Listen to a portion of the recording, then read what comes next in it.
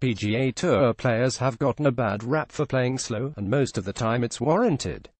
It's not uncommon for a final round of a tour event to push 5.5 hours.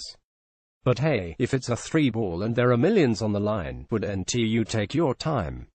On Sunday, Wesley Bryan did his best effort to disprove the notion that tour players play slow by finishing his final round really fast. And the PGA Tour rookie played well while doing so.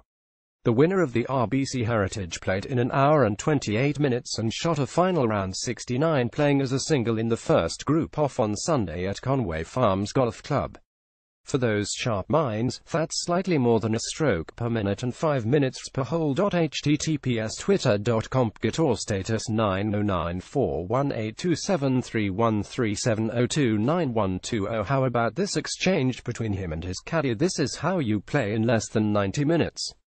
We can all learn some lessons in playing faster from Bryan. He holed out with his wedge when he had tape-ins.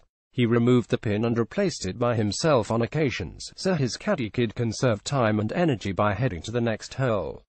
We can all learn some lessons in playing faster from Bryan. https twitter.com PGA Tour status 909425959912091648 and Wes posted this tweet after finishing his round. https twitter.com Wesley Bryan golf status 909417014627901440. The group behind Bryan, they hadn't even gotten to the 9th hole yet.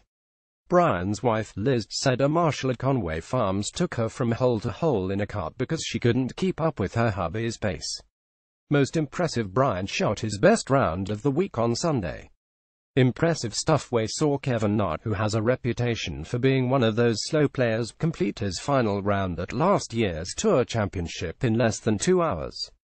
And Na shot a 70 while doing so. https twitter.com PGA Tour status 7800900251765760. Related Golf Digest podcast. Wesley Bryan on his biggest Masters concern, favorite chain restaurants, and getting gym nads to cringe. Now we all have some goals to try to accomplish next time we're playing. There's a single with the entire course to ourselves. Thanks for proving tour players can pick up the pace, guys. Bryan finished his final round before more than half of the field would even tee off. And he got a pretty good workout in for the day. Related A-frame B-frame breakdown of the swing of Mark Leishman, who leads the BMW by 5 shots __. Watch Golf Digest videos __.